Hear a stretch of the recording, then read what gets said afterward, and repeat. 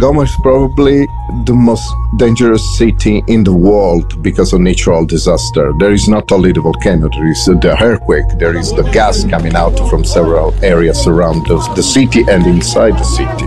But the volcano is very close. It's now only a few kilometers, and the fracture can open inside the city of Goma.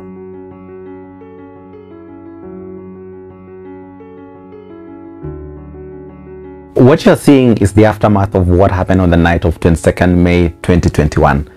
As the residents of Goma in Congo were getting ready to rest for the night, then suddenly they see this big red glow in the sky. What they were seeing was Mount Nyiragongo erupting, and they knew what that meant. They had minutes to leave that area. So what was supposed to be a night of rest became a night of mass exodus.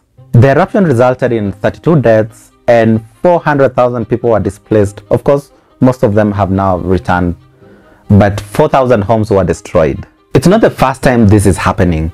Goma is a city that's constantly sitting on a time bomb. In 1977 and 2002, the volcano erupted, resulting in more than 800 deaths in total.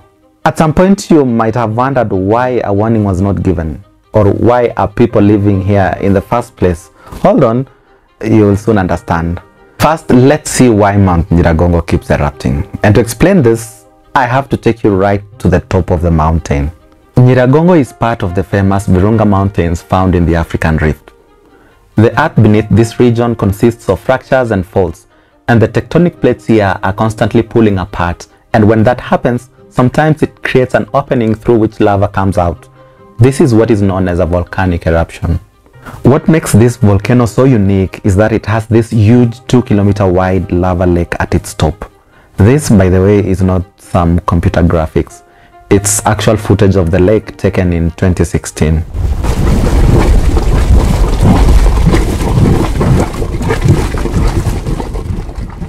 While still thinking about that boiling hot lake at the top, let's turn to this other side of the mountain. Some 15 kilometers downhill is the city of Goma. If a fracture occurs in the wrong place within this system, this lake could drain its contents towards the city. This is what happened in all the 3 eruptions that have occurred. We spoke to Dr. Robbins, a volcanologist who has written extensively about volcanoes, and he explains just how uniquely dangerous this volcano is. So Nyiragongo is a very active volcano in the sense that it's had a lava lake for quite some time, and it erupts relatively frequently, spilling lava onto its surroundings. One of the main reasons it's dangerous is its lava is incredibly fluid. So it's not got much silica in it, and silica acts as like a skeleton in lava. So the more silica you have, the less runny it is. But in Nyiragongo, there's so little silica in it that it's been seen to move at 40 miles an hour. So it's very, very fast. And if it erupts high up on the mountain, the steep slope means that it gets a speed boost as well. In 2002, the cracks occurred in these points, causing lava to be ejected. This is a satellite image showing how it flowed. It cut through the middle of the city and flowed into Lake Kivu. Following this, an advisory was given warning residents not to construct on the path the lava had followed. But see what happens in the years that follow. There is an influx of people fleeing the civil war in the countryside, causing a rapid population growth, and they begin building right on the path of lava, a place they shouldn't. Now look at the path the lava followed in this last eruption. It's similar to that of the year 2002, but the path is now full of homes, which explains why so many houses were destroyed. Yes, an eruption is dangerous, but there's another invisible danger, which is really freaky. The magma that it taps often has a lot of carbon dioxide in it. So every year people die, even when the volcano isn't really erupting, because the magma is letting off this carbon dioxide underground, and that goes into bodies of water, and it slowly seeps out. And because carbon dioxide is invisible, it's odorless, and it's denser than air, it sinks into these sort of low-lying areas. So if people accidentally walk into them, they can suffocate. I said to myself, I can't go alone. We've been married for the best and for the worst. I went back to at least try to get him out, but couldn't. I ran away and he got burned inside. I don't know what to do. I curse this day. Given this dangerous setup of the city, why didn't the government give a prior warning to its residents so that they could evacuate in good time?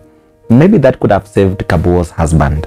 We try to use some scenarios and see what will come in the future, and the simulation we carried out has shown that there is a danger if there is no change in the current behavior. There is the agenda around March 2024 and November 2027. That is Kacho Karume. He leads the Goma Volcano Observatory, an institution set up in 1986 to specifically monitor this volcano and give a warning in case it's about to erupt. In September 2020, he said that the earliest it could erupt is 2024, but it erupted in 2021. So what happened here? Something that's really important to note is this eruption, as far as anyone can tell at the moment, didn't have any precursors, so it had no warning signs. So more often than not, volcanoes do something to indicate that they are probably going to erupt. There's no certainty, but often there's a distinct change in the gas coming out of them, the shape of the volcano, or the earthquakes they make. And if there's a change in all three, generally you think, well, okay, maybe there's an eruption coming.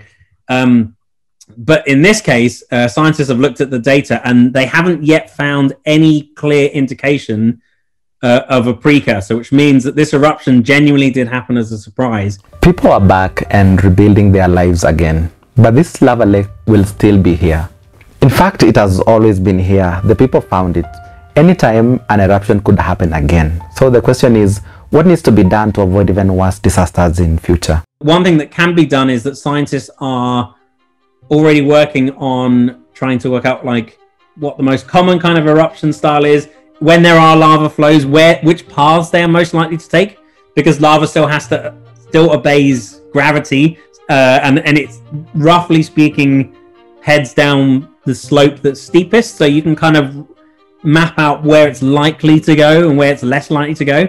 And if that's communicated to the city authorities enough, then hopefully when new parts of the city are built, they avoid areas that are known to be more likely to experience lava flows. It's very difficult. I think it'll always be a very dangerous, volcano, and that risk to the city will always be there. But I think the better the observatory is funded, and the better, the more they're allowed to communicate to the public openly, I think, the better the people of Goma and around the world will actually know what's going on.